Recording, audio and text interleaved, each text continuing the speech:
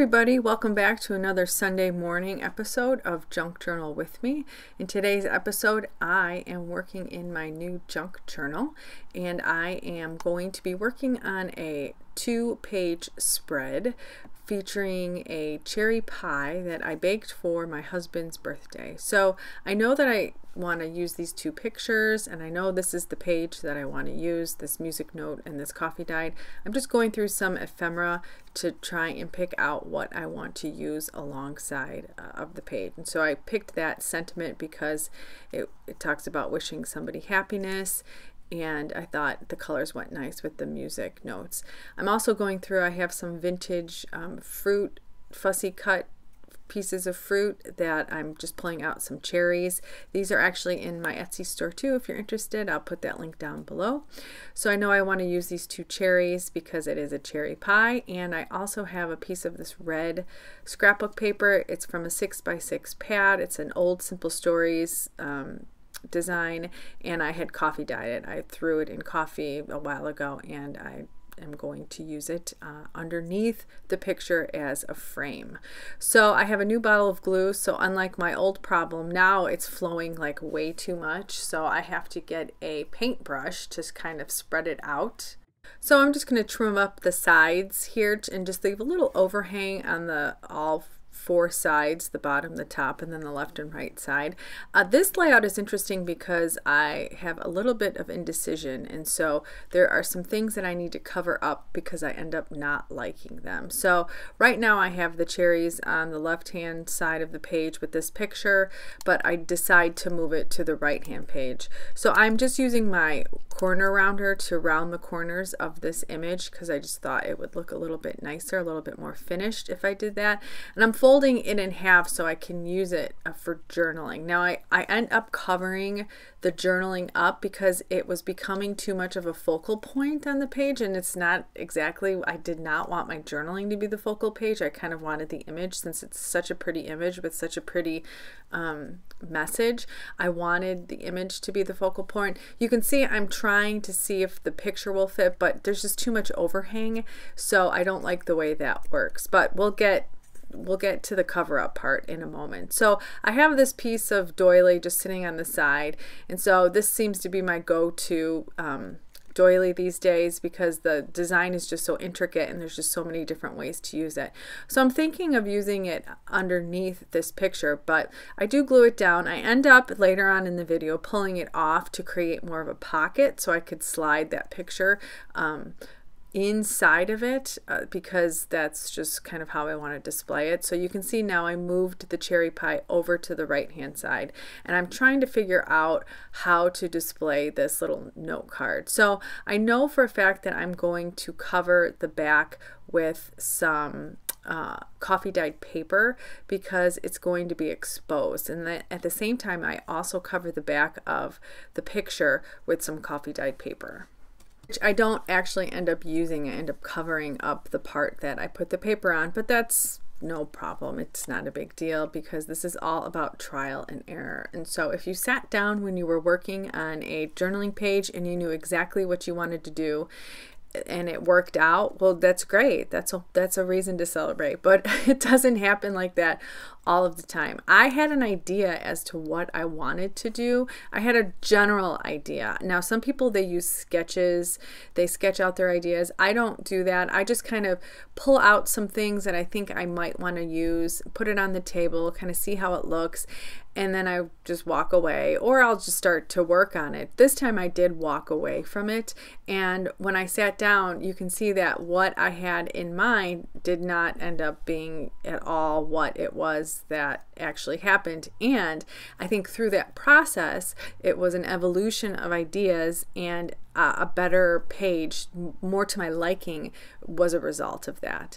So I just copied the back of this picture, and I don't like the way that's hanging out of the side. It's just hanging out way too much for me. So I go through this process of trying to pull up the glue to get that paper stuck in there, and I end up pulling the whole thing off and just adding a little bit of glue to the top and the bottom so I can slide it it in a little bit more. This piece of doily was really junked up. You could see there's some stuff on it because I had it on one of my file folder. I used it and then I pulled it off because I didn't like it, but I like the green that it left on there. Now of course it's going to be covered up by this card here, but that's okay because you could still see some of the distressing at the top and the bottom. So this is the part where I'm going to do some journaling here and I'm going to skip over it because I don't end up using it.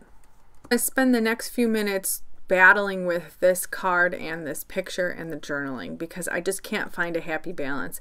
And as I mentioned before, my journaling was becoming the focus of it because it was flipped over this way, and I didn't want my journaling to be the focus, and I didn't want to tuck this little card inside of the pocket because I loved it. I loved the design, I loved the colors, I loved the message, I loved everything about it. But I also didn't want to put both of them side by side. It was just too much of a battle. So I end up just gluing it down here, and then I move on to the right hand page and I come back to this and I actually end up covering it up, and I'm much happier with the outcome that came from all of this rearranging. So you can see, you know, sometimes you spend a lot of time working on something, you walk away from it. I moved away from it. I was like, okay, I can't do this anymore. Let me go to this page. And then I came back and I had the perfect solution for it. So underneath this picture of the cherry pie cooling on the cooling rack, I just put a piece of muslin that I had tea dyed underneath, and I just kind of ripped it up and put it. I thought it was a nice texture to put, and then I just glue my little cherries, my little fussy cut cherries, off to the left hand side. So this is when I spy that red piece of paper to the right hand side of the journal, and I decide to see if this will cover up the journaling. And I have a hole there, but it's fine because I have another idea. I have the perfect piece of crocheted lace that I end up using to cover up over the red piece of paper. So I'm layering all these textures and I'm creating lots of interest and lots of depth as the focal point instead of just my pencil on some coffee dyed paper.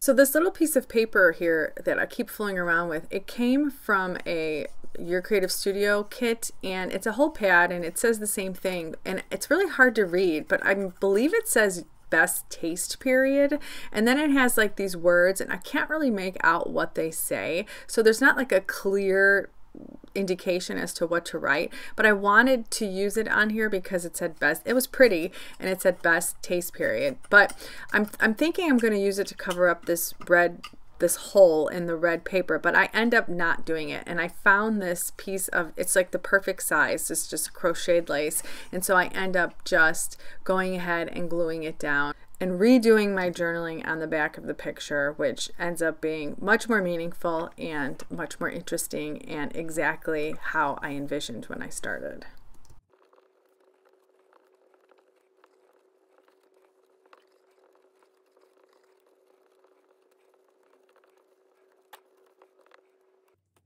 So I slide my picture into that little section there, and I'm still unhappy with the way that the picture is hanging out. I really want the picture to go in a little bit more. So I pull off all of the lace and then I re-glue just the top and the bottom because I just kept struggling with it and it wasn't right.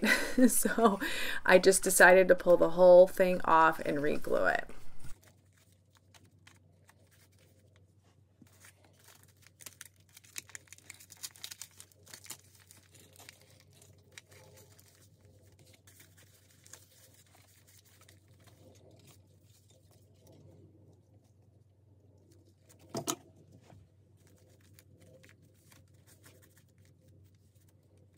Much better. I'm much happier with the way that picture fits inside that little pocket now. So I found this little a piece of ephemera that I coffee dyed that says all of me loves all of you, and I thought it matched. It went very well. It's a little hoop, like a little embroidery piece of ephemera, and it came with that Simple Stories pack that I got a long time ago that I had coffee dyed because it was sort of vintagey looking, and with the coffee it looked even more so. So now I'm back with this best taste period dilemma. I still don't know what to do with it. And I always feel like this coffee dyed paper to the left is a little plain. And so I decide to put some staples in it and do a little bit of journaling on it and add it to the lower left-hand side of that page underneath the picture.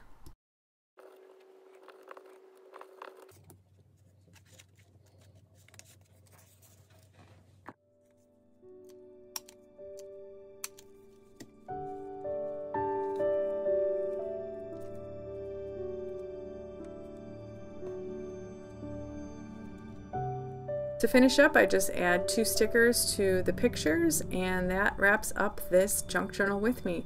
Thank you so much for watching my channel, for supporting me, and for commenting and subscribing and liking and all of the things that you do on YouTube. I really do appreciate it. I'll see you next Sunday for junk journal with me, and I probably will have another video on Wednesday, another tutorial. Have a great week.